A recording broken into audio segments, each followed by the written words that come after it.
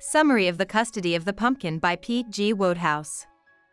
As the sun rises over Blandings Castle in the morning, the owner, Lord Emsworth, plays with his new telescope and uses it to watch his son, Freddie, who is holding hands with a strange young woman.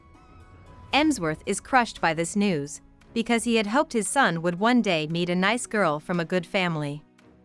After catching his son off guard on the deck, Freddie tells his son that she is Niagara Aggie Donaldson. She is from the United States and is a sort of cousin of Angus McAllister, who is the head gardener at the house. Also, he is going to marry her.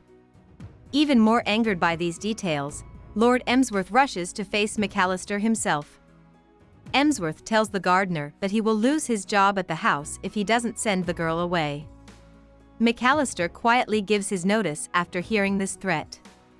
Lord Emsworth, who doesn't usually think about how his actions will affect others, is happy with this result at first, but he soon realizes that without McAllister, who will care for Lord Emsworth's pumpkin?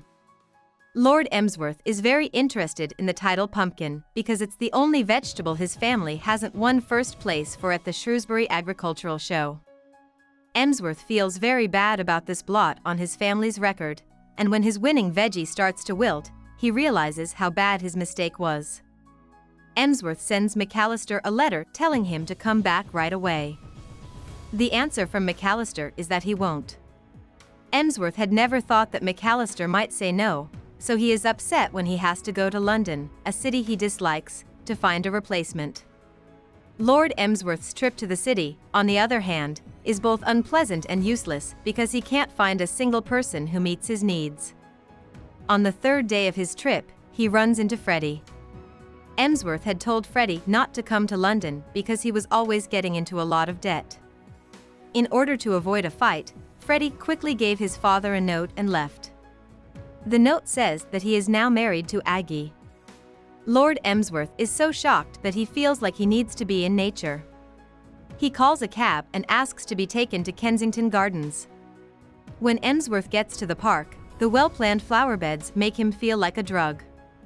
The Lord goes into a trance-like state and thinks he's back at Blandings.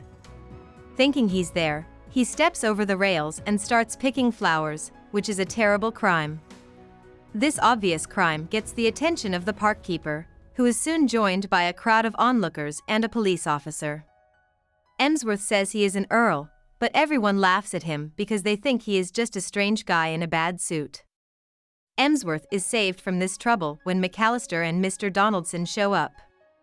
McAllister confirms that the Lord is who he says he is. People start to leave, and Mr. Donaldson says that he is Aggie's father. Even though Emsworth was worried that Aggie didn't come from a good family, it turns out that Aggie's father is a very rich industrialist. Not only that, but he thinks Freddie has a lot of promise and plans to put him to work in Long Island City. Emsworth is very happy about this, so he tells Donaldson to tell Frederick that his father wants him to be happy and that he doesn't need to hurry home. Emsworth then talks to McAllister and begs him to come back to the house. McAllister agrees, but only if Emsworth pays him twice as much. Sir Gregory Parslow, who is Emsworth's foe, congratulates the Lord at the Shrewsbury show while McAllister watches in silence. The pumpkin is sitting in one of the biggest shipping boxes that anyone in Shrewsbury has ever seen. On the note, it says, "Pumpkins. First prize." About the author. Sir Pelham Grenville Wodehouse was born in Guildford, England, to a British judge who lived in Hong Kong. His mother took care of him until he was old enough to go to boarding school. He went to Dulwich College from the ages of 12 to 18. He thought those were the best years of his life, and the school had a big impact on his early works. Wodehouse wanted to go to Oxford for more schooling after he graduated, but his family's money problems kept him from doing so. Instead, he became a junior banker.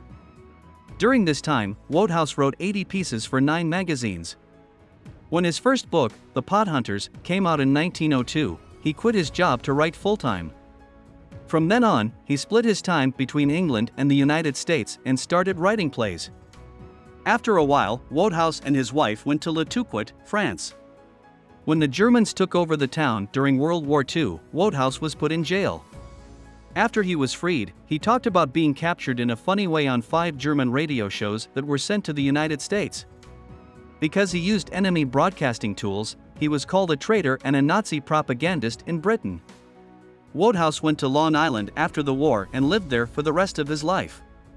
In 1975, he was made a knight, and a month later, at the age of 93, he passed away. Wodehouse wrote more than 90 books, 40 plays, and 200 short stories over the course of his life.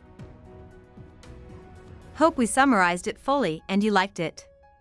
Please hit the like button and subscribe to our channel so that we are motivated to create more videos.